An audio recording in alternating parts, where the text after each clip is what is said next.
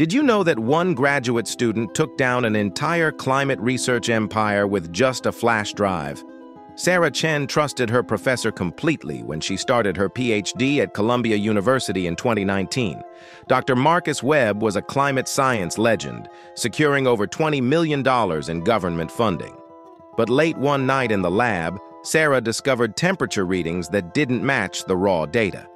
The numbers had been altered to hide dangerous pollution levels threatening local drinking water.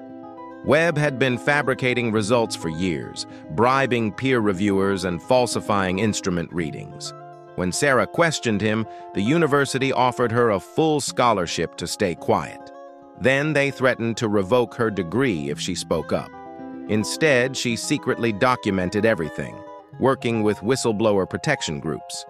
The retaliation was swift. They tried destroying her academic future, blocking job applications. But Sarah leaked the real data to Congress anyway, knowing it would cost her everything. Webb was prosecuted, $20 million in grants were revoked.